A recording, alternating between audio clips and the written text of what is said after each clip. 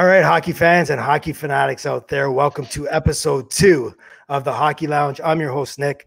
If you want to become a lounge member, please hit that subscribe button below or follow us on Instagram, the Hockey Lounge. We have a beauty in the lounge tonight.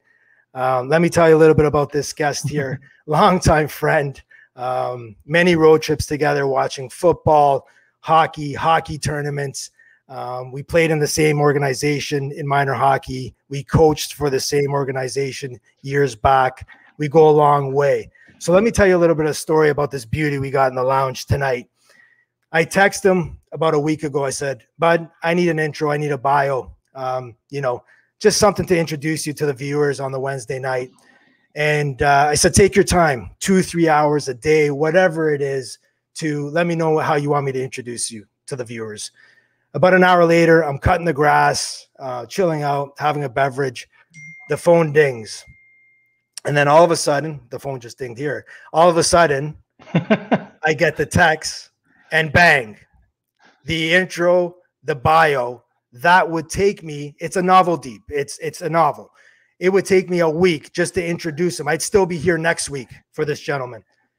So he told me about his grade school awards, his high school awards, his employee of the month at Fresani Locker Room Awards. He told me about even the first girl he dated, the first girl he kissed. But there's only one way to introduce this beauty tonight. He's a former OHL referee, former junior coach, longtime family friend. He is the one, the only Mr. Paul Santi. Welcome to the lounge. Thank you, sir. Thank you. I guess you scraped the bottom of the barrel to have me tonight, so thanks so much. I'm honored. I had to scrape hard, but you know what? You're at the top of the barrel. Okay, buddy. So we'll see. Paul has a wealth of hockey knowledge, hockey experience. He's reffed minor hockey, coached minor hockey. He's coached in junior.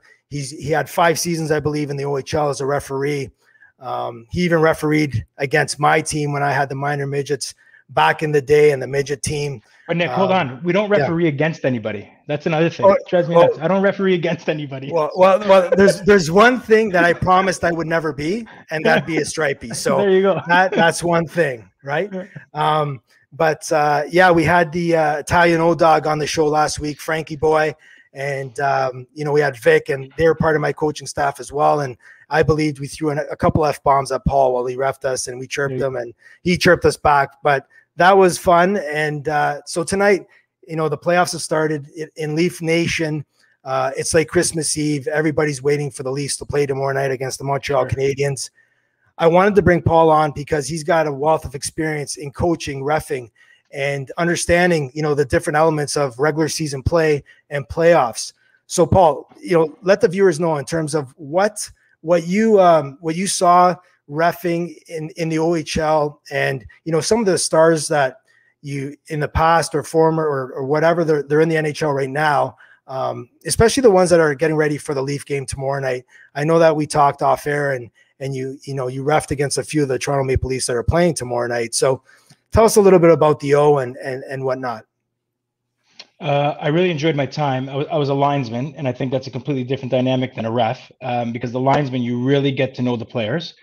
And you also get to know like the shit disturbers, okay? Because that's your job. You got to keep the refs out of, you got to keep the refs like as clean as possible. So you really get to know the guys that push the envelope, right? So like tons of encounters with Steve Downey, even though he's not playing anymore, but he was like a big pest to manage. But if we go back to the Maple Leafs, and I told you at the start of the season, I really think, I'm not necessarily convinced they're going to win, but they're definitely coming out of the North. And I think it's primarily because of 2 guys I used to ref that were probably up in my top 10 players that I reffed in the OHL.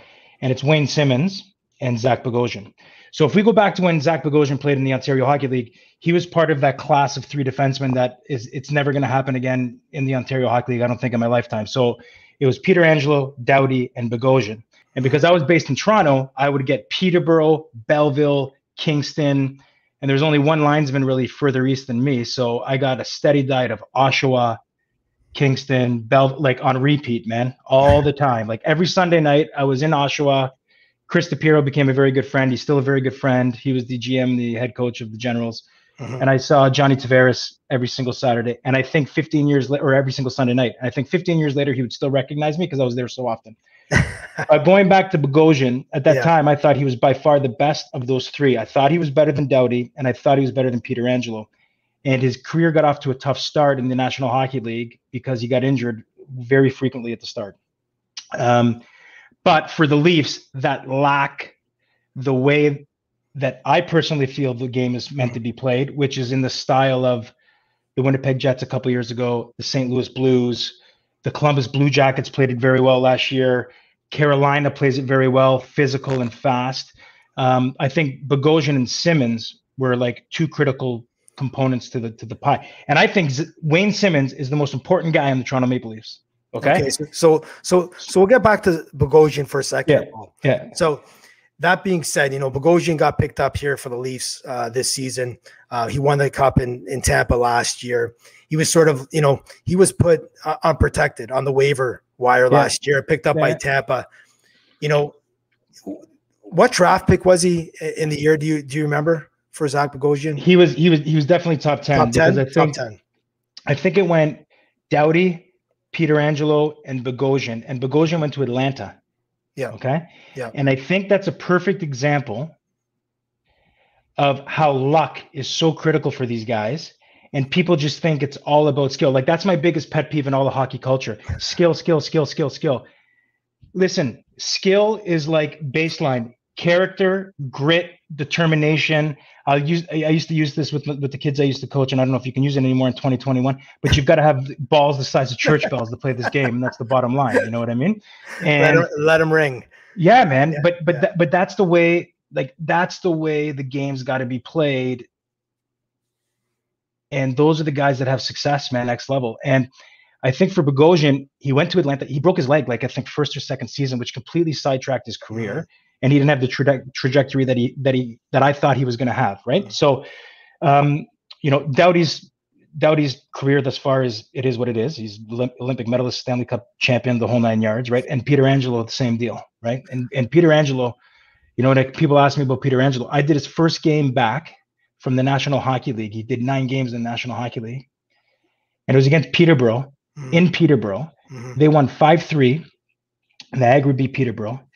He got 3 assists, and I'm telling you, it was like he was on the ice with beer league guys. Like, I was sitting there saying, but this guy, like, this is a joke. Like what's this guy doing here? Because he's not going to develop. This is a complete waste of time for this guy. Right. Because these are like minor midget AAA kids playing against a man. Yeah. Okay. And he set up 3 goals. And I think the goals were like all time. And I just remember 15 years later, I remember like that particular game. And I just walked off the ice saying, like, that was by far the most dominant performance I was ever on the ice for in the Ontario Hockey League. So Bogosian, you refed him many times over and over again. What were the attributes that really, put him up there, you thinking that he was going to be, a top 3 defenseman going into the NHL draft? What were his skill sets? Because now he's sort of like, he's that 5th, 6th defenseman. Sure. He's older too, right? Yeah, he's older, but he plays more of that tough role. Was he as skilled back then? Was he a skilled defenseman? Nick, he was running the peeper, man, as a rookie. Right. Okay. He's running the peeper as a rookie, man. Yeah. It was his show. Yeah. Like, and I was like, and you and I have spoken about this at length. I'm really like anti-Hockey Canada culture, right? I don't like that. I don't like the culture in hockey. That's why I'm not involved in any aspect anymore. I don't even own a pair of skates anymore. Okay. And I thought he got the short end of the stick because he played in Peterborough, where nobody gives a shit. Like 2,000 fans there a night. Nobody cares about Peterborough. Yeah. And he was American. And I really thought he got the short end of the stick because you had Doughty, Pietrangelo. They're getting all the hype. They played in the West. Not Pietrangelo, but Doughty played in the West. He's with that Kitchener, London, Windsor. Sarnia. Yeah, all those guys out there, right? I think Stammer was in the league as well at that time. So like, I just thought he was being overlooked because he was like an American guy. And like, I followed him probably more closely because like, I guess you can say I was kind of wrong, but he's like 6'2", 6 foot. He was a big boy too, man, and he could play. So And I saw him a lot, so that's obviously why I was biased as well. Like Drew Doughty, I thought he was fat and out of shape when I refereed him. I'm being honest with you. Yeah, I couldn't understand. Yeah, I was like, what's everybody? Because I only saw Guelph maybe 2 times a year, so I was like, right. what's everybody in love with this guy for? And I was like, oh, Bogosian's way better. But again, with Doughty, it was one of those things until he got into the NHL where he started training. Even his first few years of playing in the NHL, Doughty had that reputation of not wanting to lift a weight, being in good shape. Doughty is just raw skill. He's a talented hockey player. He's got good hockey IQ. Yeah. But, looking at Wayne Simmons, Jonathan Tavares, you had mentioned to me offline here about a week ago that you said the integral part of the Toronto Maple Leafs making a run is Wayne Simmons from Scarborough, Ontario. So why do you think Wayne Simmons is such an important piece for the Leafs' success this year in the playoffs? Because he's going to be able to accomplish the little things that you need to win. And those he'll block a shot with his mouth. Yep. Okay. If you need a big hit or you need somebody to defend the players and they know they can't be pushed around. And so my brother-in-law, Brandon Burlon, we've discussed in the past. Yep. Met him at training camp. Okay. Because my brother-in-law was an Owen Sound prospect. And he'll tell you the story. He's like, who's this Wayne Simmons guy? He's like this. They step on the ice. Okay. They step on the ice. And because he sees him like a scrawn, he's like, this is not going to be a big collision. And he's like, Paul, it was like I ran into a brick wall and put up a ton of points in the OHL. He fought, he killed penalties, did all the little things that you need to win, And I think that element for the Maple Leafs, while they've shorted up with Wayne Simmons, Zach Bogosian, a little bit of grit, like Joe Thornton, okay. Yep. Spezza brings some leadership, but that's why I've always maintained, if you have a chance to pick John Tavares as your second line center to Austin Matthews or Ryan O'Reilly, you take Ryan O'Reilly every single day. Yeah, we got into that discussion the other day, me and you, about Tavares versus O'Reilly. Now Wayne Simmons back in the O, did he throw some knuckles as well, or was he more of a finesse player? He played on a really, really good team in Owen Sound that always got beat by London. And they eventually ended up winning the Mem Cup when Bobby McNarty was playing for them as an overager. And I can't remember what year that was. And I don't think I was in the league anymore. But that team Wayne Simmons played on, man, they had Trevor Lewis, Jeff Kierzakis, who was a hell of an OHLer, Bobby Ryan, talent, and I've told you this before. Yeah. Pound for pound, talent-wise, was the best player I was on the ice with. Better than Johnny Tavares. Bobby Ryan blew me away. And I'm going to tell you why he blew me away. He was 6'2" of stainless steel, man. Okay. He could score. And I remember a game in Barrie where he's coming around the net. The defenseman went to go take him out and he just ran him over, went around the net, put the puck in the back of the net. I'm like, this is insane. And I was just like, this guy is unbelievable. And he was taken number 2 to Sidney Kidd. Yeah. And, there's an example with, some not character, but just just the hardwiring of a human, how it's not all about talent, man. For sure. And it's a little bit of it didn't, Bobby Ryan he scored 30 goals, I think, his first 4 years, right? So that's still legit, but probably not the way he wanted to finish off, the way he's been the last couple of years. Yeah, we've talked many times about the grind of, playing minor hockey, getting to that, minor midget level, going in the O draft, and then, it's another level. And then once you get drafted, you basically have to go through 2 more levels of playing in the A. And if you're one of those top picks, maybe you go right to the NHL. But that being said, let's go to JT, the captain of the Toronto Maple Leafs. I remember watching him too in junior, and the knock on him was, his foot speed. And you saw it firsthand. You were on the ice with him. Now, was that really a knock, or was this just something that, scouts were just saying because the kid had skill then too? He has great hockey IQ. I love JT. I think he's a great leader. He just was lost in New York. But what were your thoughts when you were reffing against JT? Yeah. I saw him a lot, I saw him a lot. Never a better set of hands and tight. The goals that I saw him score, how hash mark, almost like crease in, and what he's able to do with the puck is out of this world.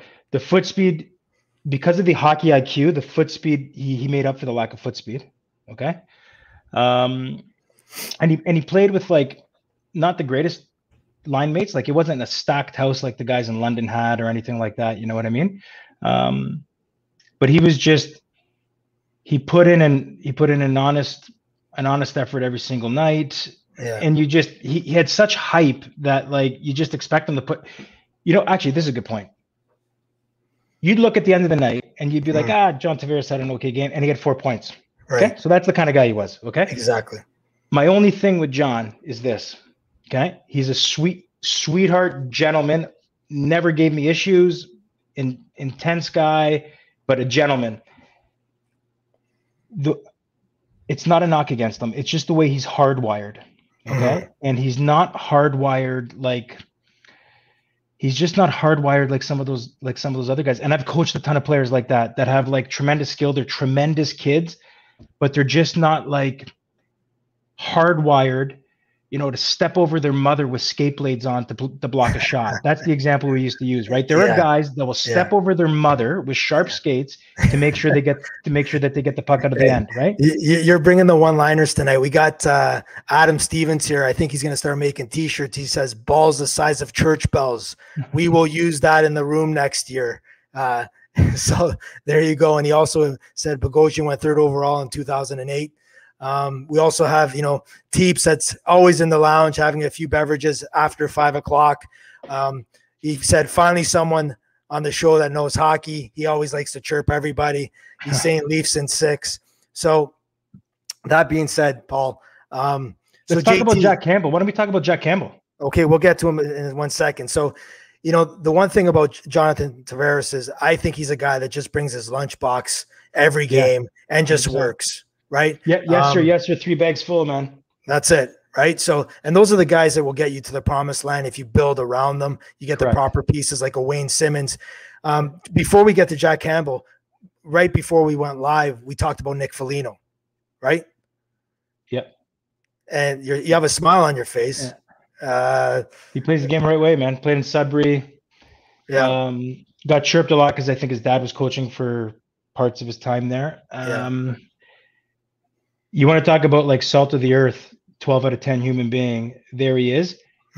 And he is the perfect type of guy that they added because they need more guys like that. They don't need any more skill. Like enough with the skill. You need guys that like are going to lay it down on the line, man. And that's the bottom line. And that's how you win. It doesn't matter what happens in the regular season. It's a completely different game. It's reffed completely differently. I don't even want to get into that. Yeah, we'll get into that. Right? We'll get into that in a few minutes. But like Nick Foligno play and his brother Marcus is kind of the same. I don't think his brother Marcus is good, but his brother Marcus is a big dude. Yeah. Big body. And look at their dad, man. Like their dad had zero skill. Okay. So And Nick was captain of Sudbury Wolves, did a great job, put up points, man. And listen, for him. Mike Foligno had the one skill that no other hockey player had, was that bucket he wore. Nobody can ever take that away from him. Yeah. And every time he scored, he leaped and hit the ceiling of the arena. So Mike Foligno, he brought it too, though. He was a character guy, right? When I was doing a game in Peterborough, okay? Yeah. And I can't remember what happened. But he asked me like a rule question. That was like a really basic rule question. Is this Mike Foligno? Mike, the dad. He was coaching. Johnny DeVersa played for him. Johnny DeVersa was a defenseman for him. Johnny D. He played on our men's hockey team. And they went to the OHL championship that year, and they lost to the best team I ever set foot on the ice with, the Plymouth Whalers. Yeah. And he asked me a question. I looked at him and I said, "But Mike, are you being serious or are you joking?" He's like, no, I'm being serious.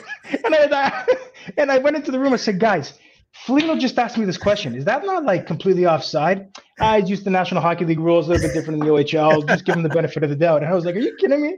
Yeah. Oh, so funny, man. I think Johnny D was our roommate back in Montreal when we went on a tournament there that just absolutely was a gong show ablazing that weekend. But There was one guy on the team showed up Friday. We didn't see him again till Sunday. Remember that guy? Oh yeah, for sure. We had one guy every morning just waiting for the bus to take us to the rink with the goalie mask on. Yeah, licked out of his mind. But good nights there, Thursday nights at Montreal. Good times. But that being said, the goaltending for the Leafs. This was a conversation we had last week in the lounge, and Frankie. What's up with the concern? What's up with the concern, man? Frankie, the old dog, the Italian old dog, was saying, we're good. Soupy Campbell's going to take us out of the North. I know, again, you're confident. So let's talk about Campbell. So like a couple of things. So it's a lose-lose, right? Because the narrative would be, well, Freddie Anderson, he's never won, Right. And now you got Jack Campbell, who's got, I don't know if people understand the pedigree that this guy had as a junior, right? So he's a University of Michigan commit, decommits to play for Windsor, which I don't want to get in trouble, but Windsor, Kitchener, and London miraculously get all these American kids to decommit. Maybe because they get 10,000 fans a night every single night, and there's scalpers selling tickets outside those barns. That's a conversation for another day. Could be some green passed along there. Yeah, it's probably guaranteed education money. So whether or not you go to school, your parents still get the check at the end of the day. But that's a conversation for another day. So Campbell comes U.S. National Development Team, decommits from Michigan, first round draft pick. The average NHLer, the rookie age, it may have changed because of salary cap, but the skater, the average age is 25. The goaltender, the average age was 27 when I was coaching 6-7 years ago. This guy's legit. And maybe he just hasn't had an opportunity to get the net. And now this is his opportunity. And he's done well. So I know about Jack Campbell, and watching him come through the ranks, I have no hesitation at all, especially what he's done for them to get out of the North. I think they're going to have a very difficult time once they get outside of the North, but I think they're far better than they were last year. And I think Jack Campbell's going to be okay. And I may be wrong, right? I may be completely wrong. I told you that Varlamov was going to take care of your boy Jari, and last night he let in that muffin, man. Yeah, but again, it happens. You look at for Leaf Nation out there, and again, like I said, it's Christmas Eve for Leaf Nation, and Campbell is starting tomorrow night against Price. What happens if he pulls a sieve? And do you take him out, or do you start Anderson the next game, or do you ride? Because listen, Anderson hasn't played much. He's been off his skates for what, probably about a month and a little bit. Yeah, got some games in the A, I believe, or just in the NHL a couple times before the season ended last week. I don't know. It's a tough call. Depends. I think, yeah. Like there's that saying, when I score a goal, there's not a picture of the goal I scored, right? Rust last night, there's not going to be a picture of that goal that he scored, which was garbage, but it still counts. So I think it also there's also the eyeball test here, right? Yeah, for sure. It depends. It depends how the game goes down. It depends if he does well. Yeah. But listen, man, the guy's earned the net. End of story. Full stop. Cut the bullshit. The conversation's over. Let's see what he can do. I have confidence in him because I know where he's come from, and he's a highly touted guy, right? Even though the NHL is becoming a league of paying potential and not production, which is another issue, and that's the salary cap reason. That's a big thing, because they're paying these 23-year-old kids millions of dollars that haven't proven anything, and then you've got some really good vets, like a guy like Michael Del Zotto, who can provide value, but he's not getting the chance because all this money is tied up with these young guys, because you gotta lock them in for the long term. So sorry to digress there, but no, you're right about that too. And the teams are throwing around money to guys that are scoring 20 goals. Their first year, they're automatically getting a contract of $4 million plus. You get your hands tied when you start doing that. But you look at, again, the Penguins last year against Montreal in the bubble, and that team there, the Penguins had somewhat of high expectations to beat them, and they lost basically because of one person, and that's Carey Price. If I'm a Leaf fan tonight, the only thing I'm worried about is if he gets on his game, he can win you a series. So if it comes down to a goaltending duo, right? I don't think the Habs have enough offense, Paul, to compete with the Toronto Maple Leafs. But if Price does start to look like Carey Price, and he can, the Leafs might be in trouble if goaltending is not solid. Fair enough. The same way Binnington can take that Colorado series, which if you watch that game the other night, he played great. Oh, buddy, unbelievable. The game should have been like 5-0. Right. And for sure. you can only control what you can control. The Leafs have a pretty dynamic offense though, so I think it's going to be more challenging. And I think Montreal is easily the worst playoff team in the playoffs, like by a country mile. They're the worst playoff team. So I think the Leafs should be okay. I really think they should be okay, barring Carey Price pulling like a Dominic Hasek, a Cam Ward, a J.S. Giguère, like one of those historical Conn Smythe performances. For sure. The Leafs should be okay. Like, if the Leafs lose because of Carey Price, it's not necessarily blow it up. You know what I mean? Like they've done some good things to better their chances, right? To better their chances. Again, veteran leadership, Joe Thornton, Wayne Simmons, these guys here. Yeah. But again, looking at going back to your OHL reffing days or being a linesman, if for listeners and viewers out there, the Kingston Massacre. Yeah. That craziest game of all time. That you lined. We were talking about that offline, and maybe tell the viewers a little bit about the Kingston Massacre, because supposedly it's still known across the OHL and Kingston 100%. and in the hockey world. So everybody knows about it. So Kingston let's hear about the Kingston Massacre. And what year was that, Paul? It was either it was December 30th, 100%, 2004 or 2005. Mississauga Ice Dogs against Kingston Frontenacs in Kingston. And the only reason why I asked to do that game is because I was coaching the 94s in Ottawa, in the Ottawa tournament, and I wanted to do a game. And my mom and my dad came to Ottawa to spend Christmas because I was coaching there. Yeah. And that was the first and last game that my mother came to because of the complete disaster that happened that night. Okay. So Greg Gilbert's coaching Mississauga, and Jimmy Holton is coaching Kingston. It's a 1-goal game in the third period. Okay. Sorry. So is that when O'Sullivan was on the team? Like those guys there or no? Yeah. Cody Bass. Cody Bass is part of the story. Okay. Yeah. And Anthony Stewart, Corey Emerton, who was a good player. This 6'7" ogre Wallingford defenseman for Kingston, who was like huge. And Bobby Bolt's part of the story. He was a pretty rugged winger for Kingston. Kingston was always 500. They were kind of just like, they could never ever just get over that hump. So I'm in Kingston. So this is my mom's first OHL game. My mom has no idea what the OHL is, right? So we drive together because we all went to Ottawa together, and now we're going to Kingston again. And my mom's like, you're here so early. Like, the kids aren't going to be here. I said, Ma, this really isn't the kids. Like, it's a little bit different. You're going to have to get tickets to get in. So she had no idea, right? My dad was laughing, right? He's like, this is hilarious. So we go do the game. Dave Kozel's reffing with me, longtime friend. Like, the only reason why I was in the OHL, him, Mike Pierce, the only reason why I moved in the OHL. I know those guys. Yeah. Those guys are okay. So, yep. So I'm with Dave Kozel, Terry Hobart, and Al Detler. Mm-hmm. And Al Detler's been in the league for like 20 years. Okay. This is like my 7th game. Okay. And it's a 1-goal game, third period. And Kingston is shorthanded, skating down the ice, 2-on-2. Okay. And the play's coming towards me as the linesman. So it comes over the blue line, wave it off. The player carrying the puck for Kingston goes wide. Bobby Bolt and Pachesny, this defenseman, go to the net. Okay. Yeah. Kozel's hand goes up. So everybody in the rink is like interference on the defenseman all day long. Kingston goaltender takes off to the bench. See ya. He goes to the bench for the extra attacker. Puck squirts to the corner. As a linesman, you don't want any crap after the whistle. I skate into the corner because Pachesny's going to touch the puck. Penalty is on him. Grab him. Off we go. He picks up the puck. No whistle.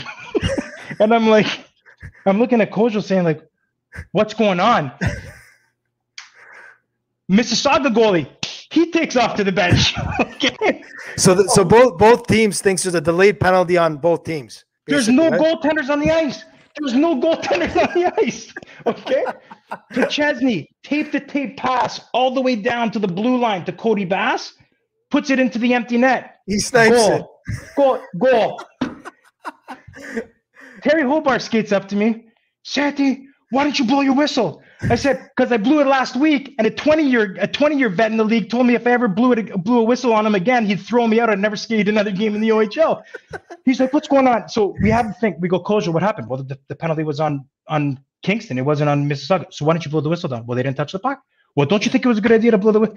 Anyways, so the Kingston player comes out of the penalty box, and the new guy goes in, so they're shorthanded for another 2 minutes, okay? So it's a tie game. Tie game, and we drop the puck. Wallingford slew foots a guy, match penalty at that time, automatic. Puck drops, match penalty.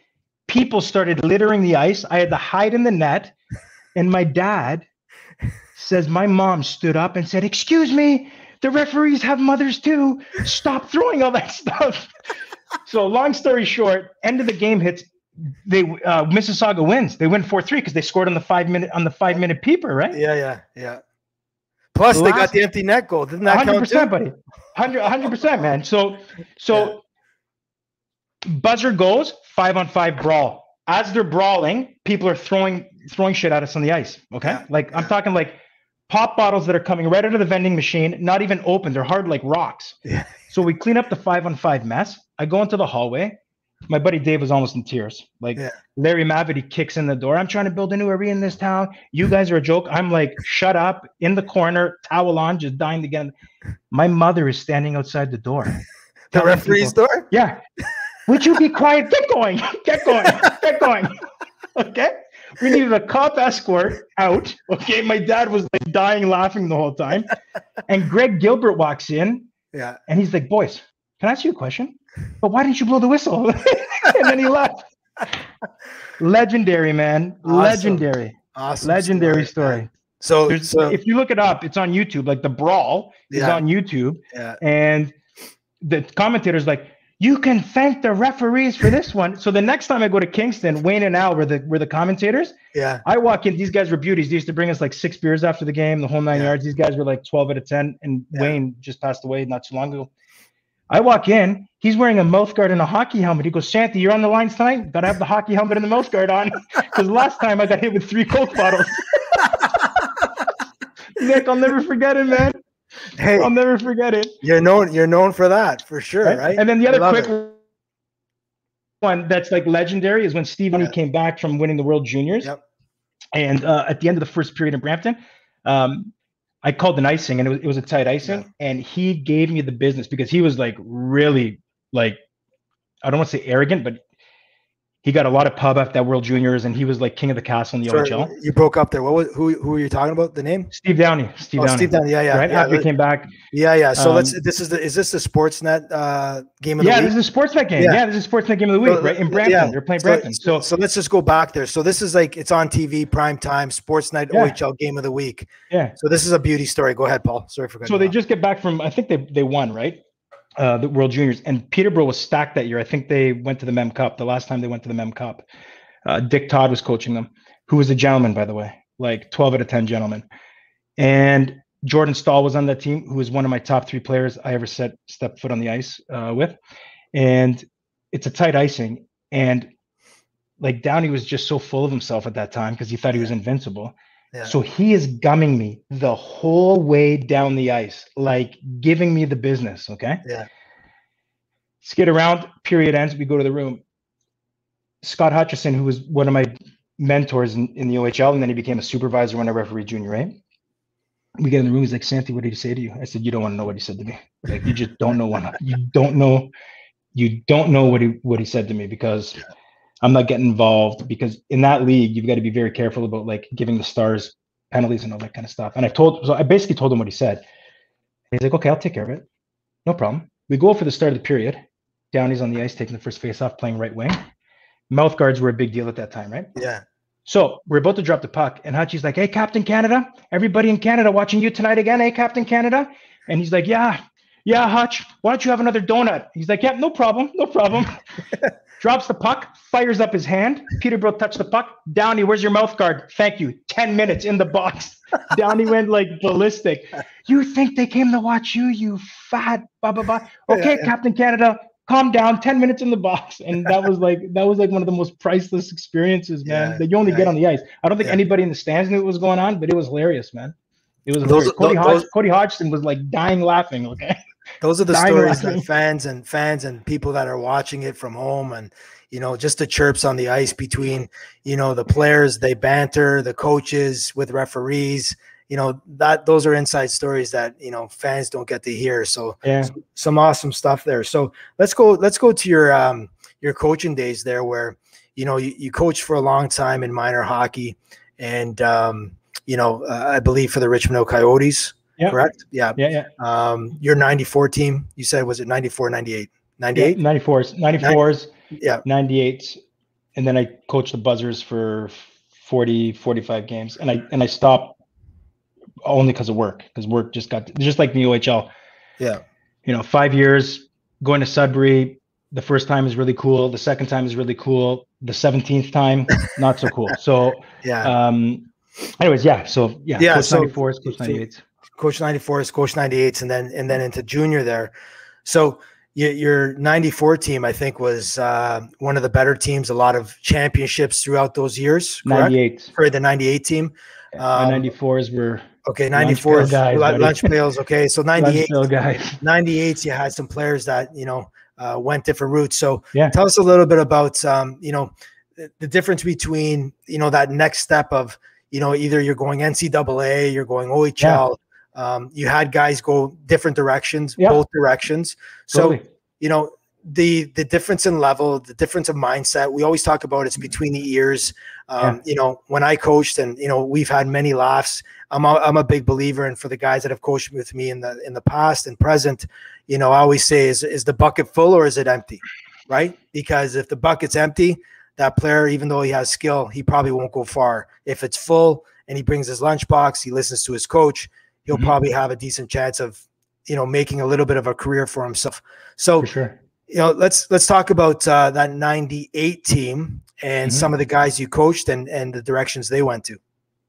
So we were really fortunate. So let me preface this by saying I coached my entire career with a gentleman by the name of Mike DePellegrin, who, in my opinion, is the best minor hockey coach, has succeeded at every level, coached in New York Simcoe, coached guys like Robert Thomas, Alex Newhook, Quinton Byfield, Chris Tierney, and then came back to Richmond Hill primarily when I was involved, because we just really meshed very well, because he's a very detail-oriented guy, and I'm kind of like the loud, outgoing, not very organized guy. Okay? Yeah, you're off the wall. I've seen that, you know. Just to tell everybody that, you know, I think I gave Paul his first part-time job. So just a quick story here on that before we get into a hockey story. And I told my boys about this the other day. Did you mute your mic there, Paul? Yeah. Okay, you're good. So this was, I think, Paul's first shift that we worked at a store similar to like a Foot Locker or whatnot. And, you know, Paul and I've known Paul since, you know, he started walking. And, you know, I wanted Paul to be part of my staff. So we had I was managing a small store, and it was Paul's first shift. And I said, Paul, you ready to help out the customers on your own? Yep, Nick, I'm ready to go. I'm ready to go. So I'm like, okay, there's your first customer. So it's a mom and daughter. They walk in, and, you know, Paul gets out the Baranic device, and, you know, he's fitting the daughter. He's doing everything that, you know, we've trained him to do. And he gets a couple of shoes, and I'm like, Paul, you okay? You getting the shoes in the stock room? He's like, yeah, no problem, boss. I'm good. So 5 minutes go by, 10 minutes go by, 15 minutes go by. I remember this, man. You remember this? Yeah. Major. Oh, buddy, how can I forget? So about 20 minutes go by. I look at the mom and daughter, and, you know, I was dealing with some other customers, and I'm like, where is this guy?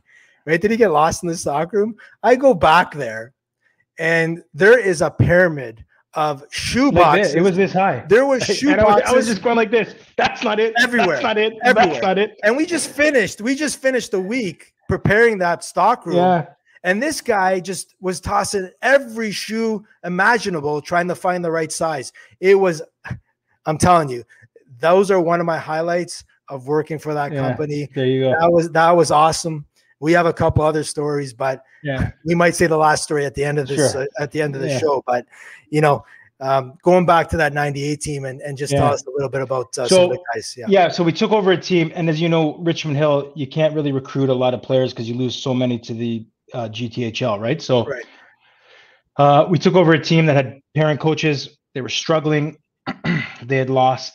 They got swept in the first round of play, and people just like mass exodus wanted to leave, and that was fine because I believe there's a minor hockey culture problem in this country, and minor hockey should not be about winning and losing. And I think the pandemic is the greatest thing that could have happened to hockey. So kids don't have to play hockey games because we need to develop skill and we need to develop the mind. And when I was in the OHL, and we were talking about this before the show, okay? Yeah. My last season, I knew I was leaving the coach because I was really passionate about coaching. And I was like a sponge out there. And I would run across the hall to talk to Chris DePiero after the game to pick his brain, who was coaching Oshawa. Mm-hmm. And I would be like, you ran this power play, you ran this forecheck, run me through a little bit of the strategy.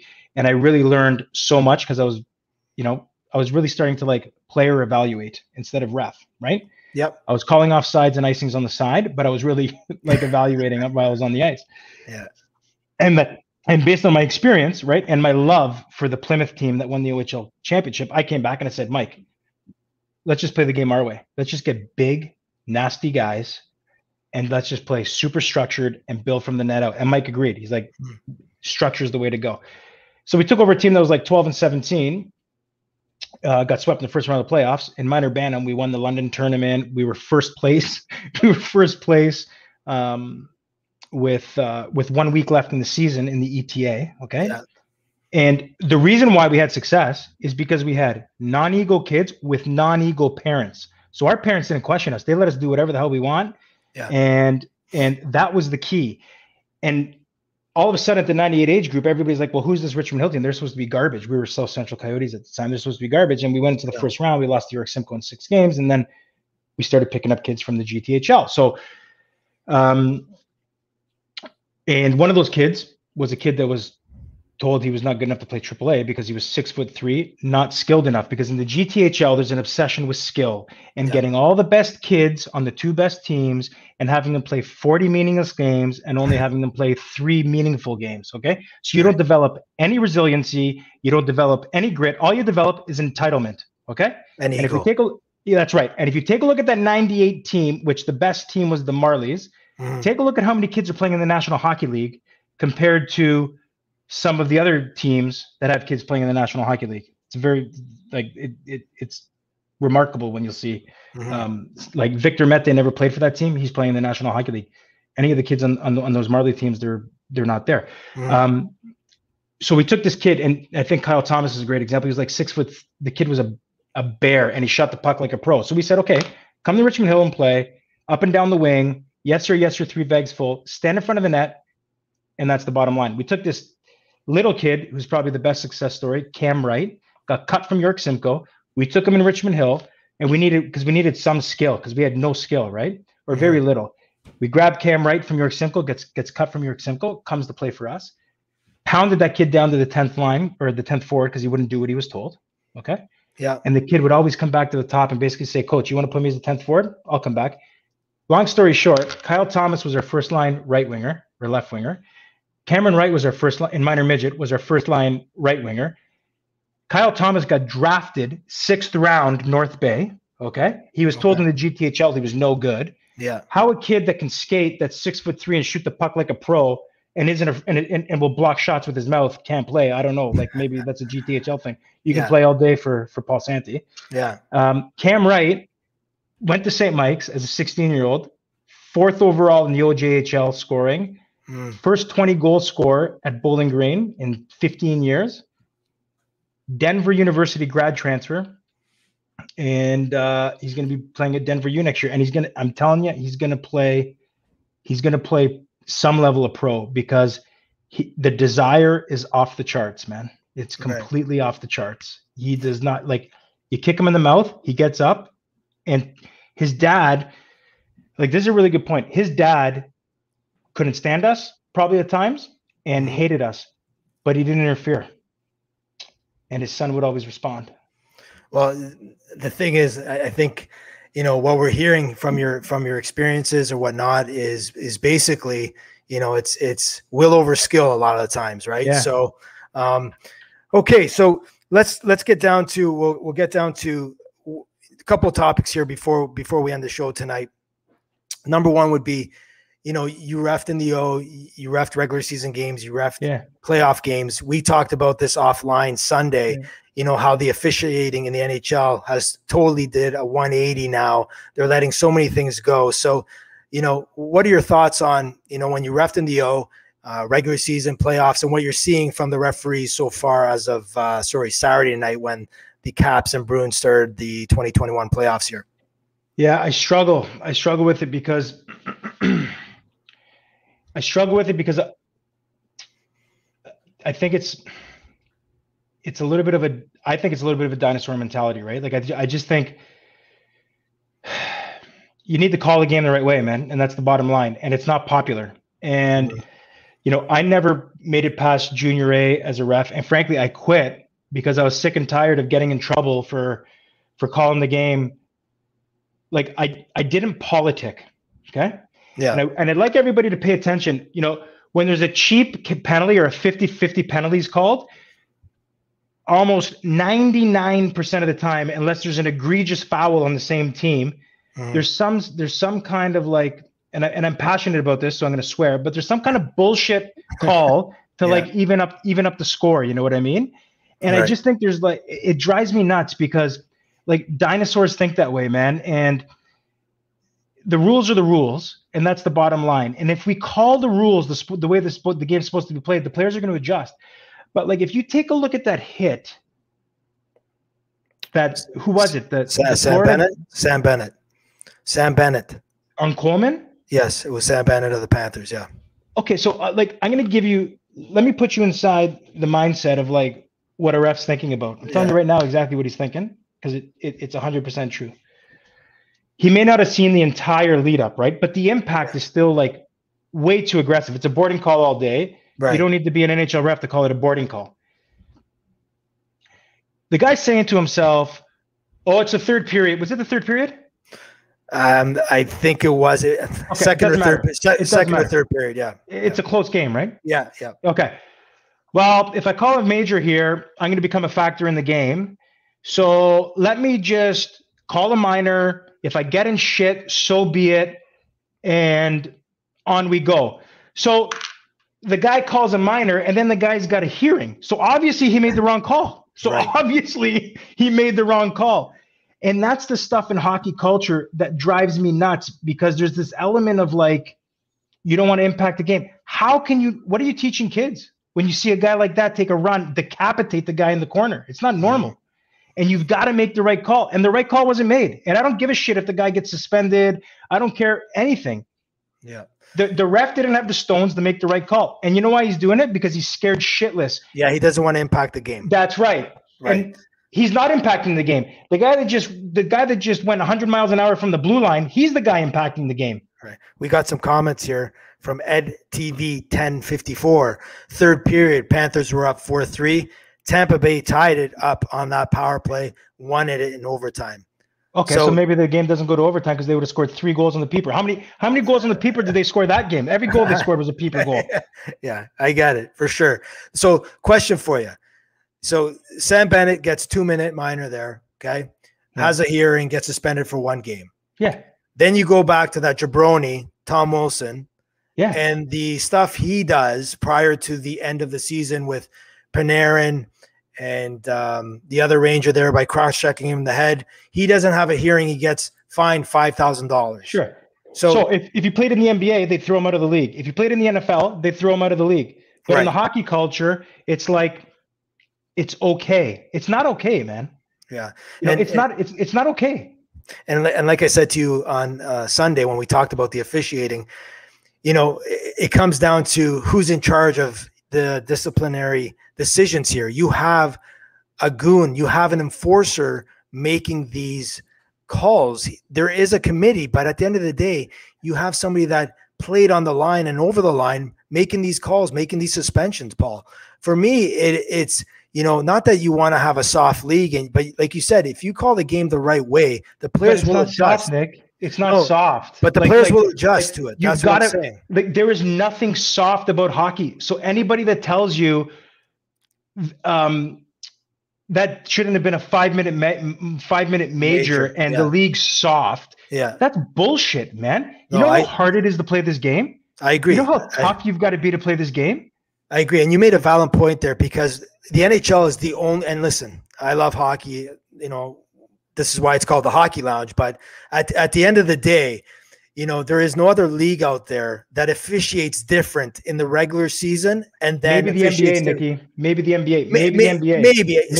Somewhat. But still, you're getting elbows when you're going in the lane or whatnot. Yeah. It's still not as bad as what the NHL does, right? But like, you know what? I just want to share this quickly. Yeah. You know, David Branch needs to be commended, because he tried to nip this shit in the bud when I was in the league. Mm-hmm. And if we had a situation like that, I'm telling you right now, because this happened to me 3 times on the way back in the car. Okay. Yeah. We got phone calls from David Branch, Kingston Massacre. They got a phone call. I was going home with my parents to Ottawa. They got a phone call from Branch and Ted Baker on the way home. Yeah. And then I had 2 brutal hits. I can't remember who the guy was that did. I think Brian Soso, or Liambis, where he knocked the guy out. We got phone calls on the way home, man. Yeah. And Dave Branch tries to get that crap out of the game, and he's laid out heavy suspensions, right? Yeah. And he's throwing kids out of the league, right? That's the way it's got to be. 100%. But even going as far back as Jeff Kugel, remember that guy? Yeah. You don't remember when he fought the whole team? He threw him out of the league. Yeah. So it doesn't make it soft because you call the rules. That's a dinosaur mindset. No, man. that is the mindset again, but that's the mindset of these dinosaurs. And you'll probably see these gentlemen, these dinosaurs probably leave the game, you know, it's in a little while here. But that's why the playoff hockey the last 3 days has been the best I've ever seen. The pace is unbelievable. Carolina, unbelievable. Yeah. Colorado, unbelievable. Right, for sure. Like, play at that pace. Do you understand, buddy? Like, it is unbelievable to play at that pace that those guys play at. Yeah, playoff hockey, best time of year. So, final question of the night for Mr. Paul Santi, and it's been a pleasure having you in the lounge tonight. And I know that you know, there's a few beauties that love when I say the Hockey Lounge. I just said it for them tonight. That being said, the NHL playoffs. Yeah, you know, I like to ask everybody their picks. So I sent them to you.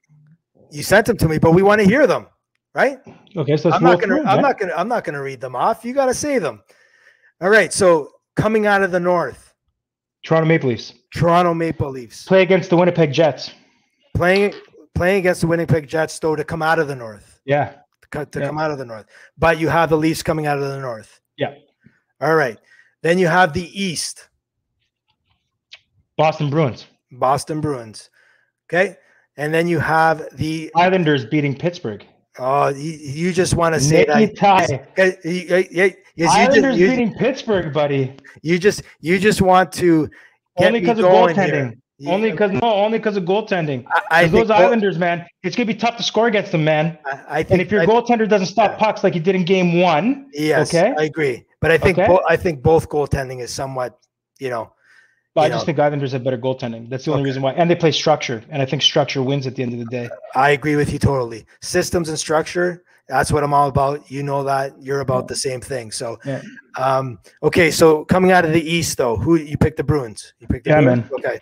Yeah. So we got the Leafs. We got the Bruins. Coming out of the Central.